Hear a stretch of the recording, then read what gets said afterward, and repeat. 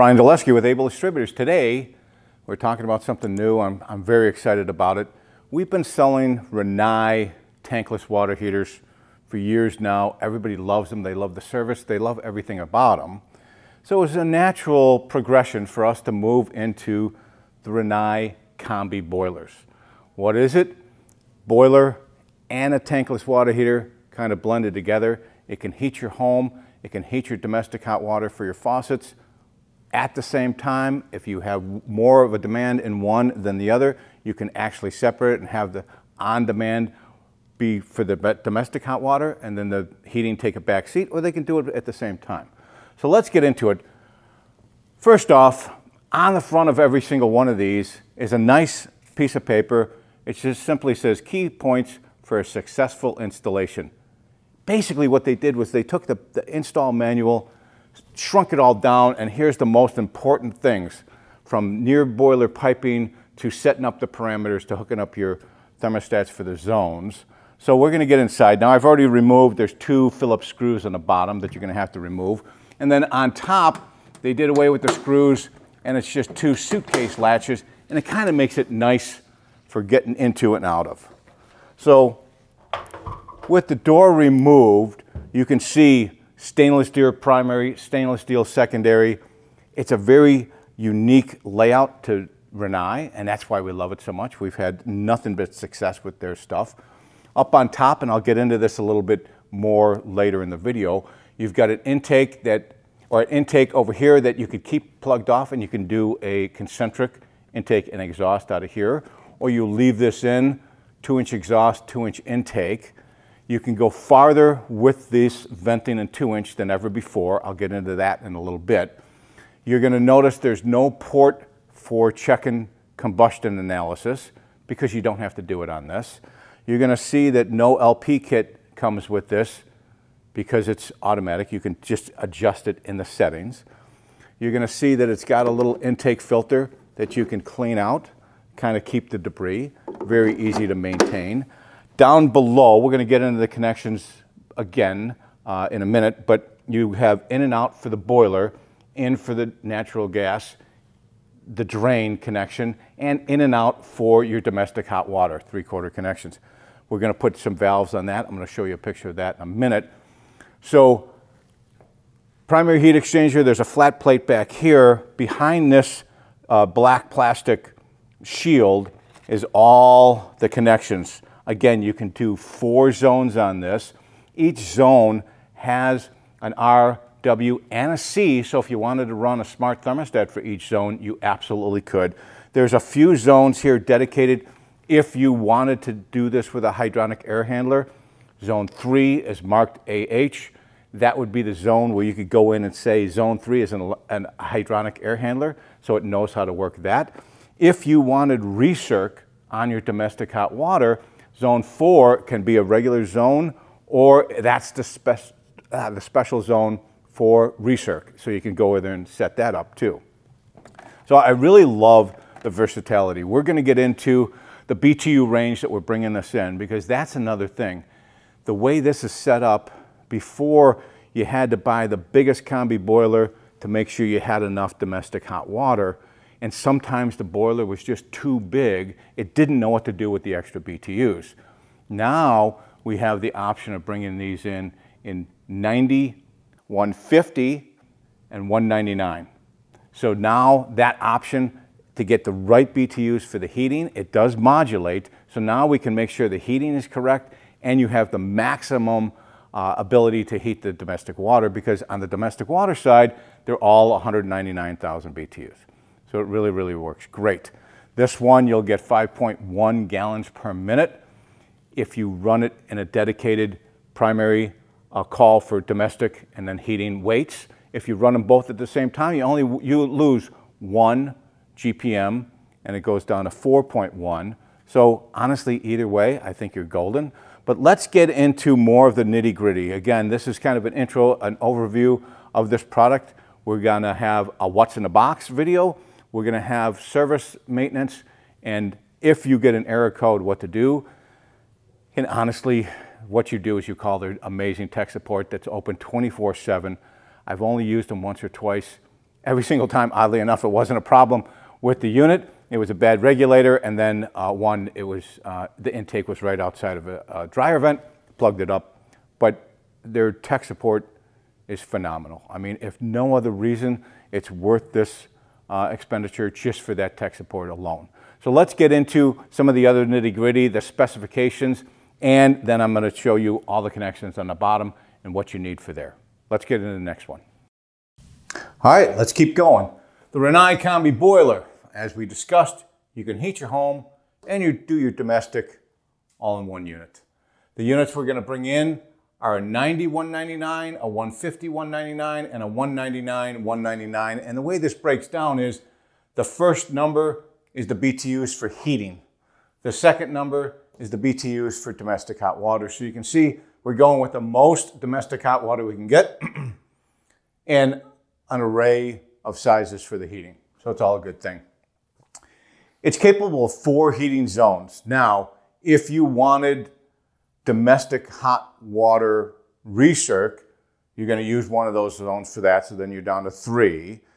One zone would be if you wanted to do a hydronic air handler. It's a specific zone on that board.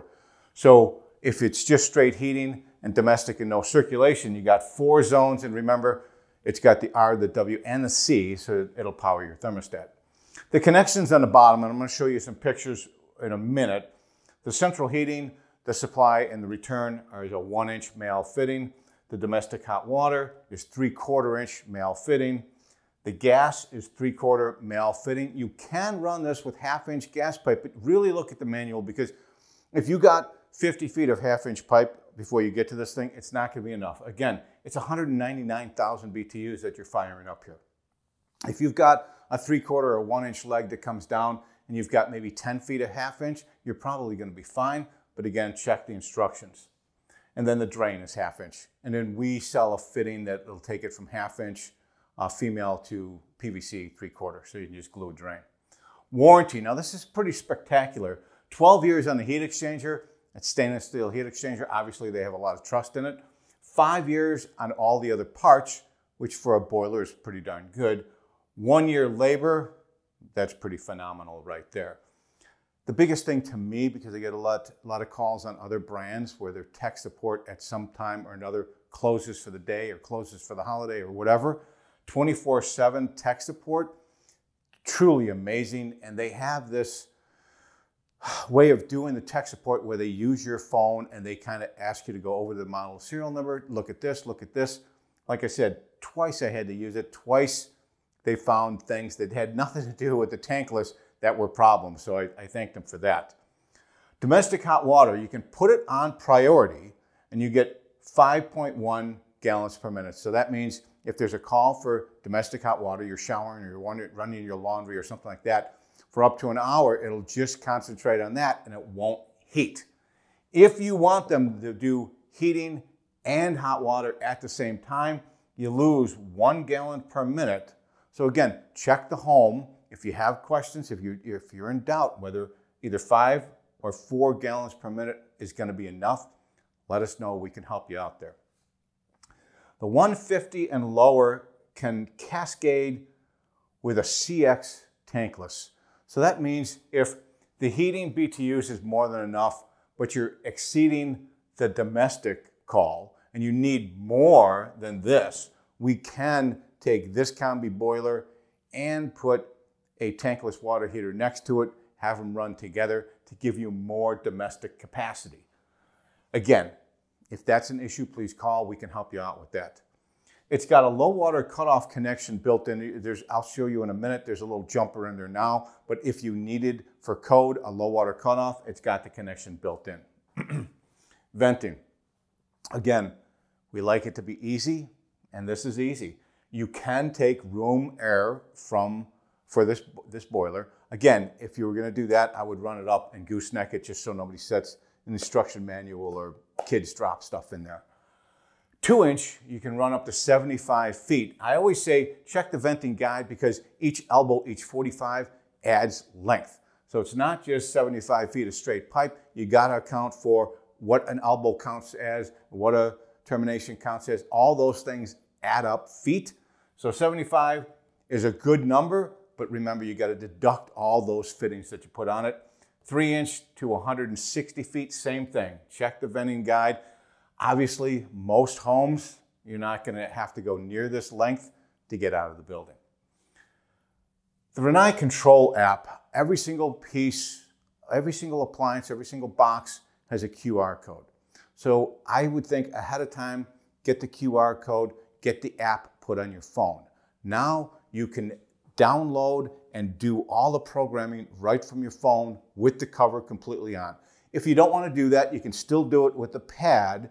It's just, it might be easier for you to just do it from your phone, have more of a display to play with. So that's always a good idea. Up next, I'm going to just get into some of the pictures. We're going to show you pictures of the board, pictures of the bottom, stuff like that, and then we're done. So hang on, we're moving on to the next part. All right, let's get into the last little bit here. So obviously this is a picture from the top. You can see this is the mounting flange. Again, when you hang it on the wall, you're going to hang it on that bracket, but that bracket to me is just a guide to help you hang it. Back it up with some screws. You'll see a bracket like this on top. We can put a couple screws and one on the bottom. That means kids, a dog, whatever happens in this house, that tank is staying on the wall. You can see the suitcase latches I was telling you about before. It still has 2 Phillips screws on the bottom, but this definitely helps in making it super easy so you can hang the door, latch it, and then put your screws in later. The bottom, so you can see central heat out, central heat in. Again, these are 1-inch male connections.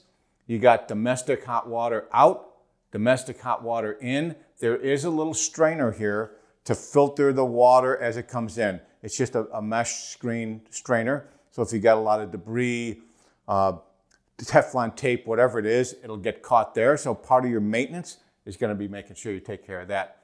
You've got your gas in, and that's the port to check your incoming gas pressure if you ever need to, and that's a 3/4 connection. And then you've got a cap here that can be removed and 1/2-inch thread for your trap. So that trap is built up inside the cabinet.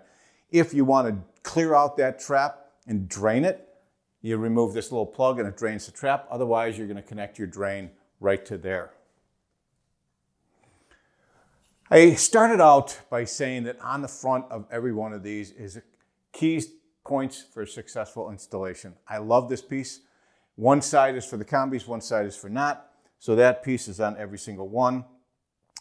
I discussed the valve kit because when you do a tankless or a combi, you want some way of flushing out that flat plate heat exchanger that does the domestic, because the domestic and the boiler water never mix. So this valve kit goes on the bottom.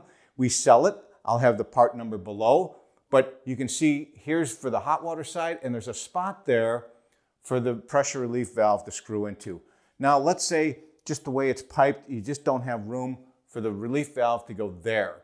It also comes with this T that would go between this and the unit, and that T would allow you to pivot where that relief valve goes. So you just take this 3/4 plug out, put it there, put the relief valve right in there. Now you've got your domestic relief valve, and you've got the cold water inlet side. What this allows you to do is this connection here and this connection here, we can close the valve, so we're separating the boiler from domestic hot water of the home, and we can flush through that flat plate heat exchanger to make sure it's clean and all the sediment is out.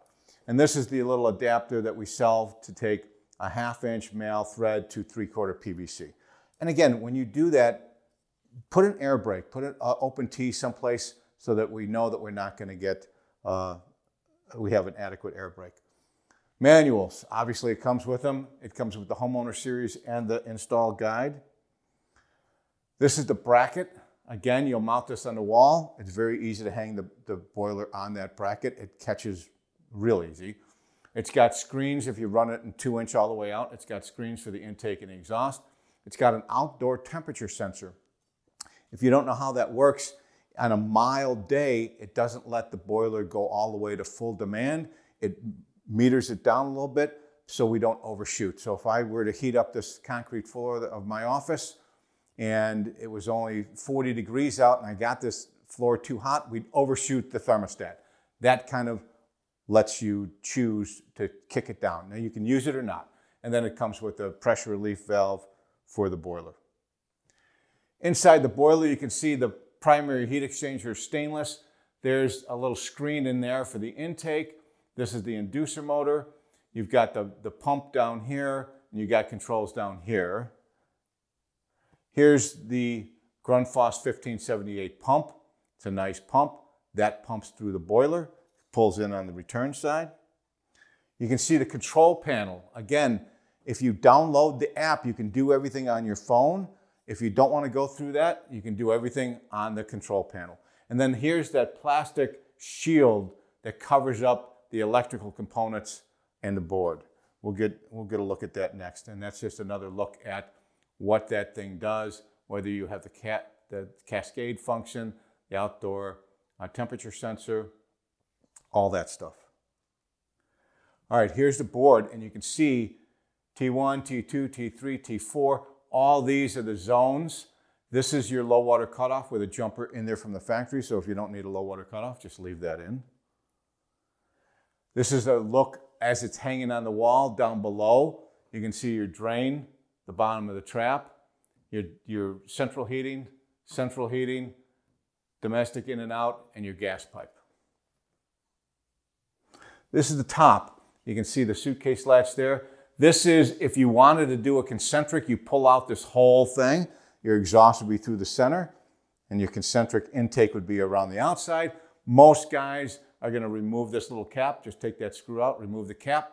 That'll take 2-inch PVC. That'll take 2-inch PVC. So if you need to go further than 2-inch would allow you to, then absolutely, then you increase to 3.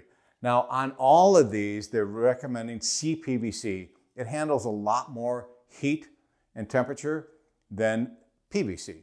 PVC maxes out right about 140 to 150. CPVC, I think, goes over 200. CPVC, you can glue and cut and do everything just like PVC. It's just a higher temperature. So remember, if you're doing a 199, you're going to want to do CPVC on the venting. And this is just an overview. This is the whole boiler, what it looks like without the door on. You can see the pump, the pad for the controller, the board, the primary heat exchanger, inducer motor. That's it. That's everything to do with the Combi Boiler from Rinnai. I think this thing is going to rock. Able distributors, thank you.